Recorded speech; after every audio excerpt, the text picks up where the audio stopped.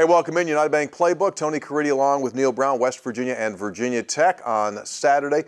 What's the biggest challenge that Virginia Tech poses to you when you have the football? In other words, their defense.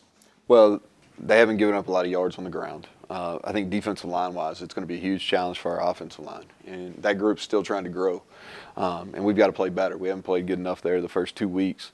And so that's the biggest challenge. And then they've done a really good job covering, especially the kid Waller, number 2, who's going to play into the boundary. He's special. I think he'll be an early round draft pick. Scheme-wise, you said during your press conference on Tuesday that you know pretty much where they're going to be. What will they do as far as the X's and the O's go? It's very similar to TCU's scheme. You know, they're a 4-2-5 team. I think they do a really good job mixing up their coverages. They'll move their line some. It is a difficult scheme because they don't make anything easy for you.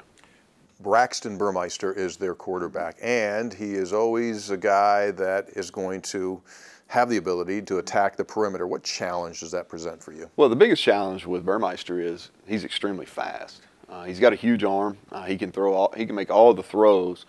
They like the challenge with Turner, number 11. They're wide out. They're going to throw him the ball deep. But Burmeister, the thing that's different about him is not only is he a dual threat, but he can run away from you.